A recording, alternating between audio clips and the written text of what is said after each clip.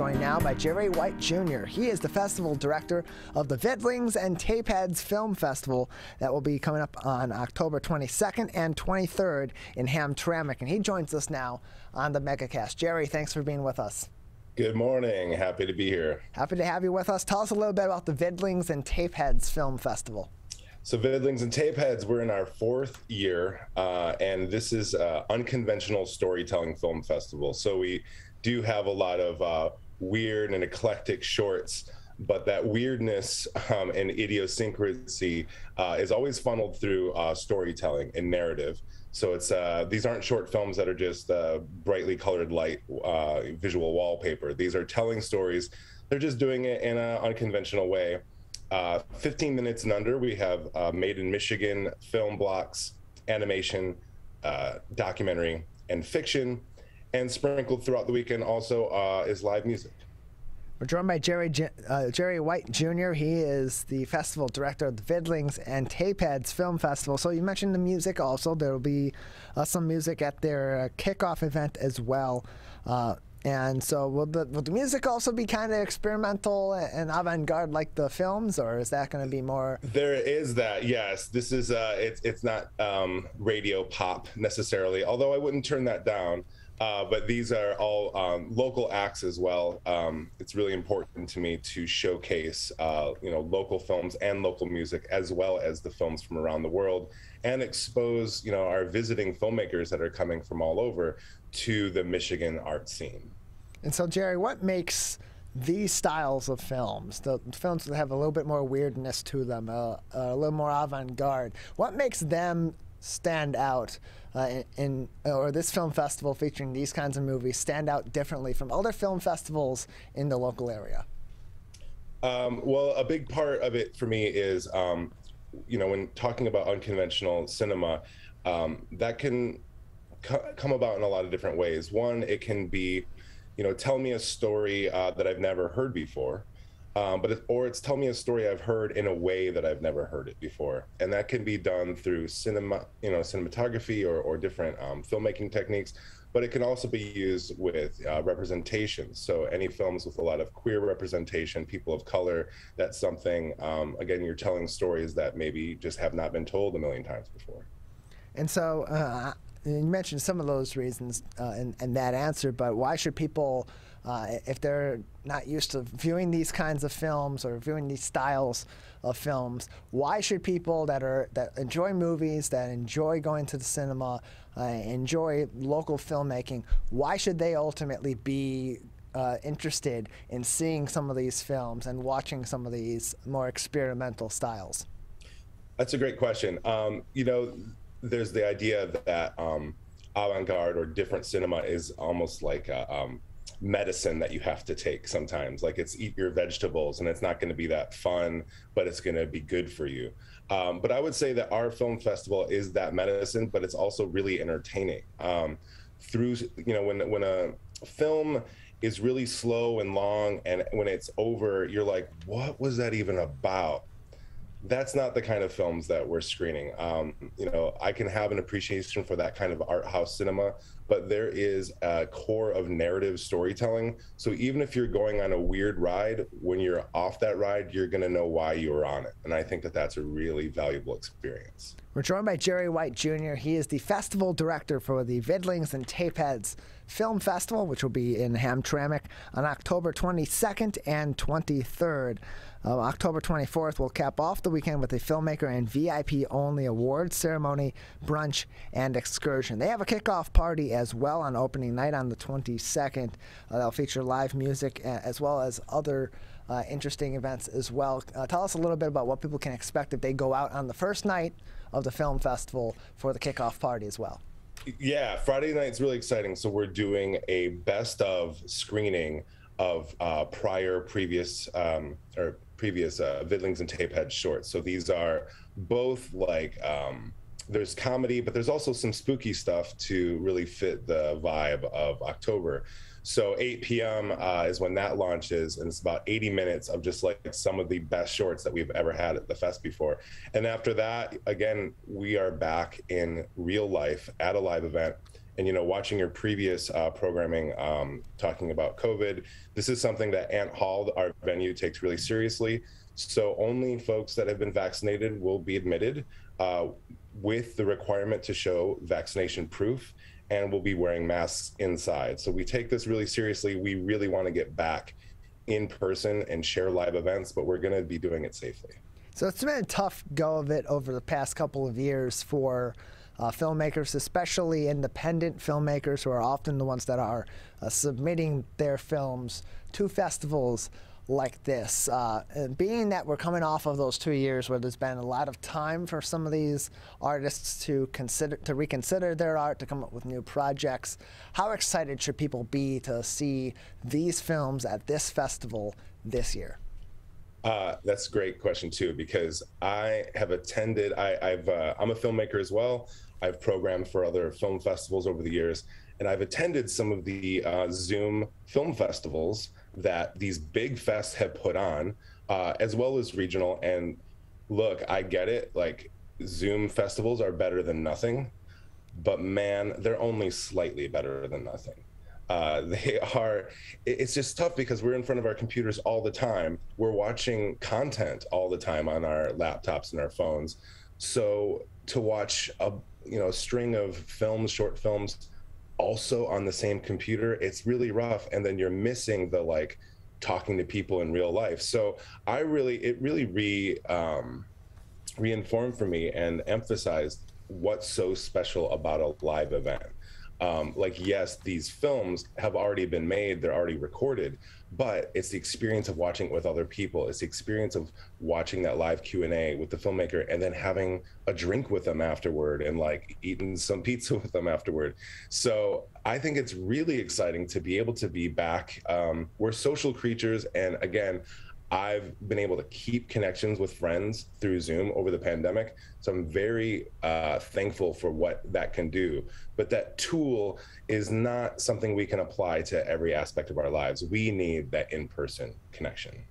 We're joined by Jerry White Jr. He is the festival director of the Vidlings Tapeheads Film Festival. That is coming up October 22nd, 23rd, and 24th in Hamtramck. The main events will take place at Planet Ann Hall, and it's adjoining Ghost Light Bar in Hamtramck. And that, again, October 22nd, October 23rd, and October 24th, which on the 24th includes a weekend with a filmmaker and a VIP-only awards ceremony, brunch, and excursion as well. And so, Jerry, what are some of the films that people should be excited to see when they come to the festival this year? On your short list, what are some that you would suggest if people do attend this event that they view? That's so tough. We have 38 short films, and we've done something different this year that we haven't done before. I mentioned earlier the 4 categories: Made in Michigan, animation, documentary, and fiction. And what we've done, like many film festivals, is screen those as discrete blocks of films.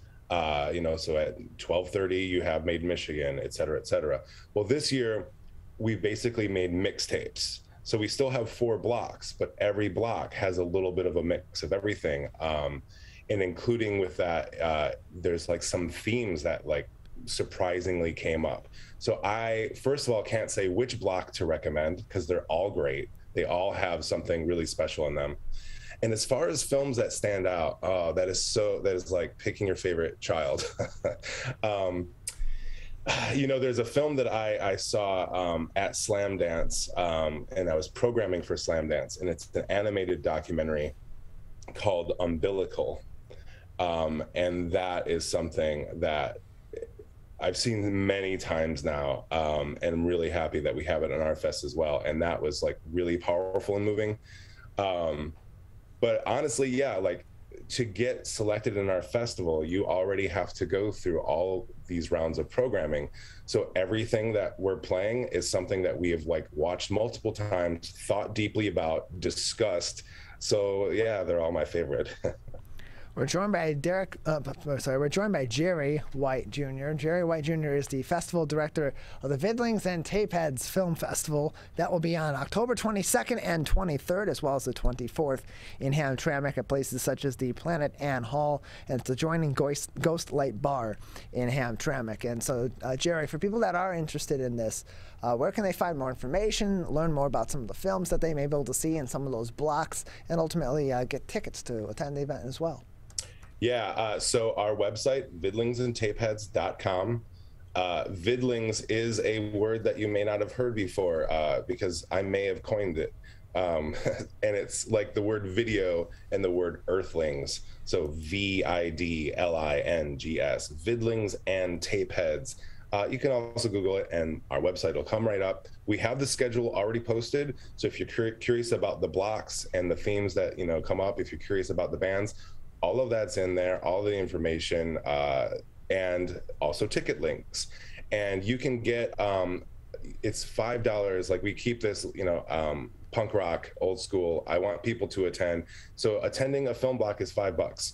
Getting a pass for the entire, all four of them is $20, which also gets you access to all of the live music. And then for a little bit more, you can get a VIP pass, which gives you super secret special access to Sunday's brunch and our excursion. You get to hang out with the filmmakers and stuff like that. But yeah, all of those links are on the website, easy to find. We're joined by Jerry White Jr. He is the festival director of the Vidlings Tapeheads Film Festival. As Jerry said, learn more information by going to Vidlings Tapeheads Film Festival.com. That's vidlingsandtapeheads.com. And so, Jerry, you mentioned that you coined the term vidlings, but for people that aren't familiar, well, what's a tapehead? Yeah, well, tapehead that actually has quite a bit of a history. There's a great movie in the cult film in the 80s called Tapeheads. And I actually ended up meeting that director out in LA randomly. But a tapehead is someone who is really passionate about analog media, whether it's cassette tapes or videotapes. And I have definitely come up in the VHS era, and I'm a bit of a tapehead myself. And so while our festival is not a VHS film festival, I do have an appreciation for analog media. And if we have no boundaries on the type of things that can be submitted. So if you made a film and it's compelling and you did it with your cell phone or you did it with your old VHS camera, great. Like, that gives, again, a different type of experience. So I think the Tapeheads in the title alludes to a bit of the cult cinema aspect of our fest. We're joined by Jerry White Jr. He is the festival director of the Vidlings Tapeheads Film Festival. Joining us on the MegaCast at Festival, running October 22nd through 24th in Hamtramck. And Jerry, we've had over the years a really interesting independent film community here in the state of Michigan. We got a lot of great filmmakers across the state. For those that are into more of the films along the lines of what we see at the Vidlings Tapeheads Festival, how has their resurgence after the COVID-19 pandemic, or the bulk of the pandemic, how has that been for them? Because for most filmmakers in the state, it was really a time of struggle and coming back out of the pandemic on independent films and on non-studio films as well that were filming in Michigan. It's been a really tough go of it and an intricate go of it coming back. For sure, and I live in LA, and so seeing the way that the industry's been impacted there as well, there's a lot of parallels. What I would say is, with my experience in short film, at least, short film has been able, and especially short experimental or less conventional works, have been able to dodge some of the worst impacts of this, because as soon as you have any kind of feature film with any reasonable decent budget, you now have a crew. You have camera and camera assist and sound and assistant directors, and now in a COVID era, you just can't really do that safely. When you're doing a short film, you could do it by yourself. You can we have one film in our fest that is told through Zoom, and it's very much a pandemic era type of story, and I don't think I would want to watch a feature that's all told. Well, actually, you know what? If it's good, I would. But yeah, I think that filmmakers in Michigan and overall have found really creative solutions, just making maybe a smaller, more intimate, personal piece, shooting things in segments, and then stitching it together to continue to be creative and prolific even in the pandemic era. We're joined by Jerry White Jr., the festival director of the Vidlings and Tapeheads Film Festival, happening October 22nd through 24th in Hamtramck. The main events will be at Planet Ann Hall, and it's adjoining Ghost Light Bar in Hamtramck. Jerry, just another minute or so before we'll say goodbye. Anything else that people should know before they head out to the Vidlings and Tapeheads Film Festival? Well, Ant Hall, if you've never been there, I mean, you're missing out. It is an amazing venue. They've been partnered with us since the beginning, and it's actually, multiple venues inside. And, they have a comedy club, the stage for the main Ant Hall, with the screen and the seating. It's just a really great place, really cozy, really safe, like, honestly, a loving environment. I just love the guys that run that. And yeah, and Saturday, shout out to one of our sponsors, Amici's Pizza has been sponsoring us from the get-go. And we have this lunch, late lunch on Saturday, and the pizza's free. You don't even have to have a ticket to eat free pizza. So come hang out with us, eat pizza, and then, maybe buy a ticket or two and watch some of the films. You can learn more information and buy your tickets at vidlingsandtapeheads.com. Jerry, thanks. Thank you so much.